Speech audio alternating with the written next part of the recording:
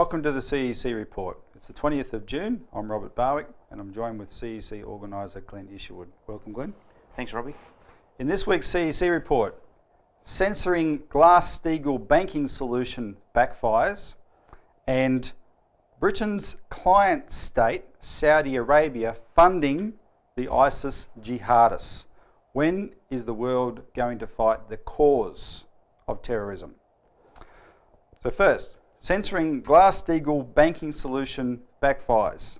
Glen's joining me on the CEC Report today because Glen got to attend the Australian Local Government Association's National General Assembly in Canberra. That's right. At the start of the week, right, Glen?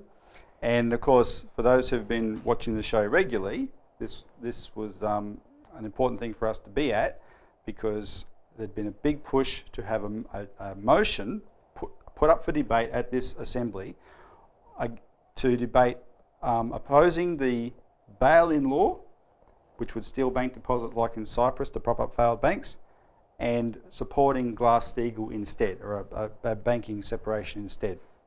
And of course, Glen, that motion was blocked by the executive of the Australian Local Government Association. So before I come to you on that, Glen's going to give us a first-hand account of what went on at this conference. But there's a very ironic factor that's come in now, because by blocking this motion, all Alga achieved was to get it more publicity and probably more support than if it had been debated. Yeah. Right? So I just want to highlight some of it. We had, for example, the Newcastle Herald. Now, that, you know, Newcastle is a local government that lost a lot of money on the CDOs of Lehman Brothers. Right? Yeah, it was one of the top 5 councils in New South Wales that lost millions on CDOs. Yeah, and that's lawful because it's also a bigger council. So there was last Thursday there was an article in a column in the Newcastle Herald. Greg Ray, don't bank on next time, and Greg Ray writes this column around the fact that big global bankers like Jamie Dimon of JP Morgan are saying, oh well, too big to fail is not a problem now. You know, any bank that gets in trouble will be allowed to fail on its own.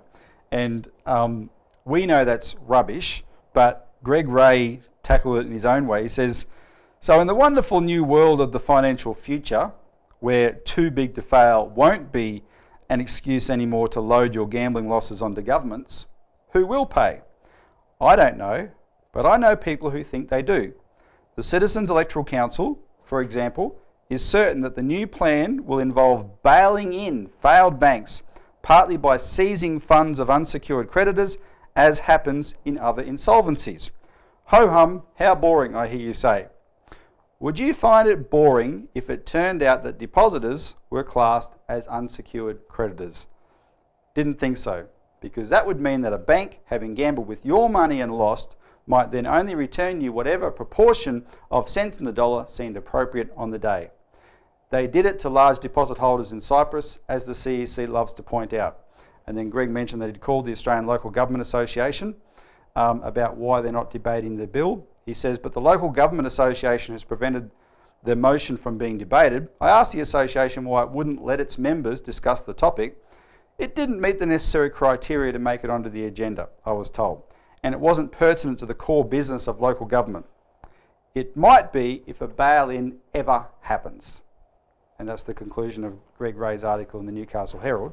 And at that point it'll be too late, Robbie, because exactly, you have no ability to stop a bail-in once you're not going to get it the back. Bank fails. No, exactly. And one of the facts about Cyprus was it wasn't just individual depositors who had their bank accounts frozen and their money taken. It was also churches, charities and councils. And the consequences of that is the entire economy came to a screeching halt, and you know, the effects are still being felt to this day. Yeah. Well, what people have to understand on that, which is a good point, we get asked a lot, Glen, what sort of accounts get bailed in, etc. No, it's just that they take, when a bank is insolvent, it's because its liabilities are greater than its assets, right? And so they take the liabilities, which includes those to unsecured creditors, including depositors, and say we need to shave this by this percentage to get it below the assets again, so we can pretend we're solvent. And whatever percentage they define, that comes off the top of every bank account. right? And in Cyprus, it's nicknamed the haircut, but more like a decapitation, of course. All right, so that was the Newcastle Herald. The Financial Review, the Australian Financial Review, got very interested in this story, and AFR journo James Ayres covered it, and it was particularly relevant in the context of the federal court decision we talked about last week, which upheld the earlier ruling against ABN AMRO and Standard & Poor's, and said Standard & Poor's was knowingly deceptive in rating these products that councils invested in that cost them millions of dollars, rating them AAA. Knowingly deceptive, and of course that has big consequences, that ruling worldwide. So the fact, therefore, the Financial Review thought it strange that the Australian Local Government Association would therefore block a debate on a motion that directly related to something that had cost councils so much money. And then the same reporter in the Financial Review ran a full-page article. He did a column on the question of, I'll just hold that up there, too big to fail and bail-in in general. Shots fired at too big to fail for. And he highlighted in there that the Treasury, the Australian Treasury, in its submission to the financial system inquiry that is going on at the moment, the Australian Treasury effectively recommended bail-in. This is the way he put it. For example, the G20 is formulating a bail-in regime for globally systemically important banks. Bail-in involves the government writing down the value of bank debt or converting debt into equity when the bank fails, so shareholders and bondholders, brackets, and potentially depositors, rather than taxpayers, suffer the pain of failure. And then a quote from the Treasury, quote, in theory, a credible bail-in regime would directly address the moral hazard and efficiency issues caused by too big to fail. Whether the market would ensure appropriate discipline in practice is a matter yet to be tested, end quote, Treasury said in its submission to the financial system inquiry. So we're getting deeper into this, Glenn, in a way. Now, we first started highlighting bail-in in Australia over a year ago, when it happened in March, because remember we had a source who informed us after the March bail-in that he knew that APRA was talking about it here in Australia, right? So we've been highlighting that. Now a year later you're starting to get very serious media reporting on it, and in an ironic way, it's because partly it was fed by ALGA making this incredibly stupid decision to block a debate on this motion. Yeah, which backfired on them because the independent thinking councillors at this event were even more concerned and intrigued in discussing it with us while we attended. And just on the point of the bail-in, back in March, the CEC invited the former Japanese Ministry of Finance key figure Daisuke Kotagawa to Australia to meet with members of Parliament, and what he defined is there's two choices before the world right now. We either accept too big to fail banks, which is bail-in, accepting the status quo, which means these banks are going to be too large, which means everyone's money will be used to prop them up in case of failure, or it's going to be a choice of Glass-Steagall, which is a breaking up of those institutions, making sure they're smaller, manageable and boring, and they're not risking everyday people's deposits on speculation investments in risky activity.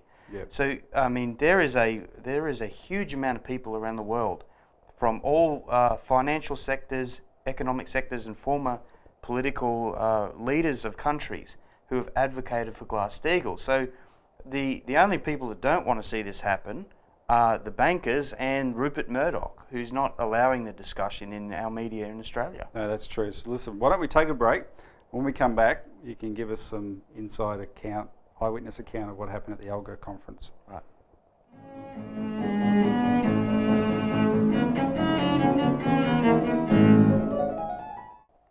Welcome back to the CEC Report, where I'm joined with Glen Isherwood to discuss the Australian Local Government Association's foolish decision to block a debate on the bail-in policy and the Glass-Steagall solution, which has backfired on them and given us a lot more publicity and a lot more scrutiny of this issue. Now, I want to ask Glen to report for the viewers on what actually happened at this ALGA General Assembly in Canberra this week. But before I do, I just want to make a point about this local government association effectively said, look, this isn't relevant to us. And of course, the media said, well, crying out loud, you know, there's just been a court case about what you guys, the money you guys lost from bad investments, that this Glass-Steagall issue is very relevant to. Well, let's just look at a couple of other aspects about Glass-Steagall. So, starting this week, there's been an ad running on television, which people you'll see this ad.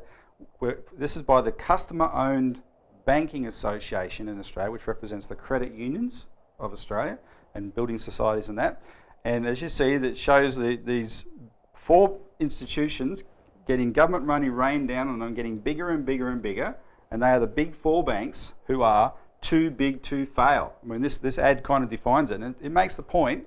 They've done figures that show that the effective guarantee that these 4 big banks have that makes them too big to fail by the government, the effective guarantee is worth to them a $2.5 billion subsidy each year. Now, these are banks that already make, this year they're on track to make $30 billion profit, right?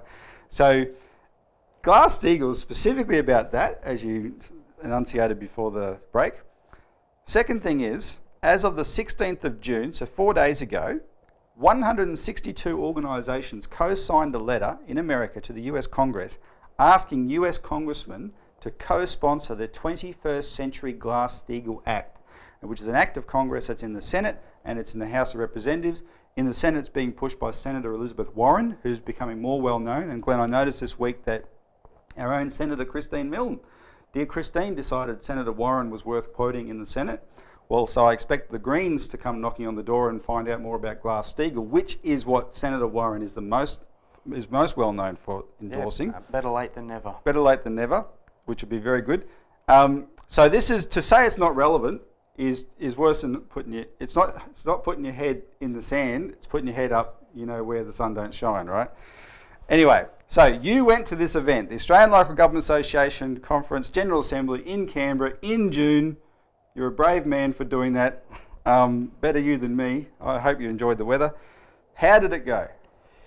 So, at the NGA, this comes in the wake of the budget announcement by Joe Hockey, and the overwhelming issue of every council and almost every motion at this event is, how do we get enough money to finance what council needs to do? You know, basic services, basic infrastructure. So that alone says what we're talking about with them is relevant. Right, and we came along with a specifically worded flyer that touches on 2 issues. Why local councils need to demand a Glass-Steagall bank separation and a national bank to issue credit for, you know, their needs. So we gave that out on Monday morning, and the issue of this conference was funding, and in the budget specifically, one of the appropriations for councils is what's called the Financial Assistance Grant Scheme. Right. And this has been taken out, and this is a major source of funding for a lot of rural councils. And what this is the government backing of the local government, which, if they don't have this, you know, councils are forced into taking ratepayer money and throwing it into casino investment banking, like the very CDOs that burnt them. The role of councils is not to be a speculator or investment banker in throwing their ratepayer money at a casino to provide these services. So, I mean, this created a very rich and very electrified atmosphere for what we were discussing. But what actually happened on the very first day, after we'd handed out 300 or so of these statements to the mayors and other delegates, the committee board of the NGA, the ALGA committee board, had, in a sense, made a decree that no motions or would be allowed to be brought up from delegates to this conference that appear to come from community interest groups pushed upon councils or forced through councils. Which is us. Which was explicitly us, because we were the most visible presence there from the very beginning. And, I mean, one councillor reported to us that this had the effect of, in a sense, shining even a greater spotlight on the issues of Glass-Steagall. And, I mean, out of this, National Chairwoman Anne Lawler and I we were the only two there from CEC. I mean, in the course of the 2 days, we had more than 20 meetings, and many of those meetings had, 2 or 3 representatives from councils. And what they took away with it from our discussions was a greater understanding of the nature of how derivatives are a predatory operation. Derivatives are used to suck in the uneducated. Because hardly anyone really knows what derivatives are, do they? Right, and derivatives thrive in a market of volatility. Yep. They love uncertainty, and so we were able to convey how these were used to deceive councils. And then the other questions was, what specifically is this bail-in, and how far along are we in Australia? So I mean, it was quite interesting, because the very same day that we were having these meetings, the Australian Financial Review had printed 2 articles, one confirming our Treasury is exploring bail-in, and the second highlighting the issue of councils losing millions in these CDOs. So in a sense, the committee was a bit out of touch with Yep. what's actually the dialogue going on. And coming away from this, is many of these councillors said, I'm committed to getting more motion on this and getting more traction on this in my local region, and they're going to take it away and work harder than before to see that this fight is taken to the next level. And Glenn, it bears mentioning that it wasn't in the motion that was suppressed or blocked, but when councillors signed onto the ad that we ran in the Australian in December, we talked about bail-in, Glass-Steagall and national banking, as you mentioned that you had literature about. How did the councillors respond to this idea of national banking? Well, many recall, the fact that when the Commonwealth Bank was privatised and sold off, back then banks were manageable. I mean, one of the facts that many remember is that the private banks were kept in check by the Commonwealth Bank. When that was taken away, these ludicrous profits that they're posting every year, what I think you said, $30 billion, that does not reflect the real economy of Australia. And that was something that the councillors mentioned to us. How can the banks be posting such large profits when everything around us is in a collapse process, jobs being lost? And of course, it makes you wonder, and it's true, that those profits are as a result of helping cause that collapse. Right. But anyway, thanks very much, Glenn. That was a good report. When we come back, we're going to change the subject now to what's happening in Iraq with this group called ISIS.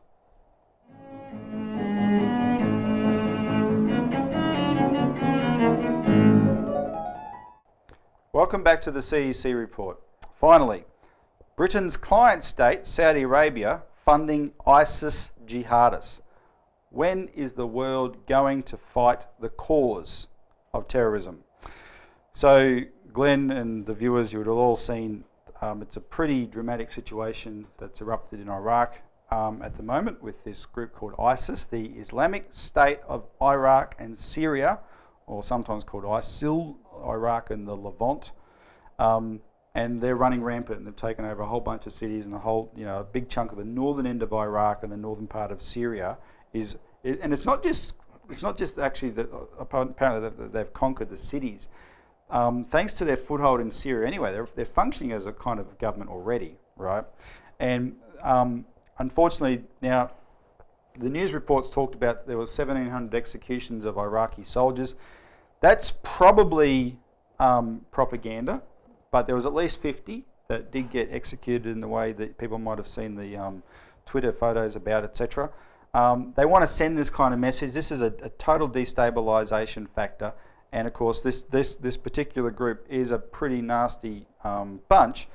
But what we want to do here is just put on the record some of the things that should be informing the debate all along, and they're kind of not, because as you mentioned in regard to economics, Murdoch dominates this debate, and Rupert Murdoch has blood in his hands for the Iraq War that helped get this whole thing started. So here's the deal: this group is funded by Saudi Arabia and also Qatar, but we're going to that whole Emirates part of the Arabian Peninsula is a pretty bad scene.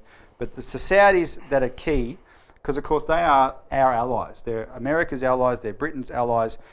They're actually a British client state, the Saudis, right? Going back to the days of Lawrence of Arabia, that's how it's set up. And when the Saudi king goes to England, when the President of America goes to England, he stays in a hotel. When the Prime Minister of Australia goes there, he stays in a hotel. When the King of Saudi Arabia goes to England, he stays in Buckingham Palace. Yeah. Right? It's they're a very close, the Saudis have this very close relationship with the British. Tony Blair, he had the temerity to say this week that ISIS is taking over because the West did not intervene to topple Assad in Syria. When, of course, the same Saudis were funding the jihadis in Syria to topple Assad. It's what this ISIS group wants to topple Assad. If the West hadn't backed the jihadis in Syria to weaken Assad, it's arguable this ISIS group wouldn't have been able to take hold, in Syria at all.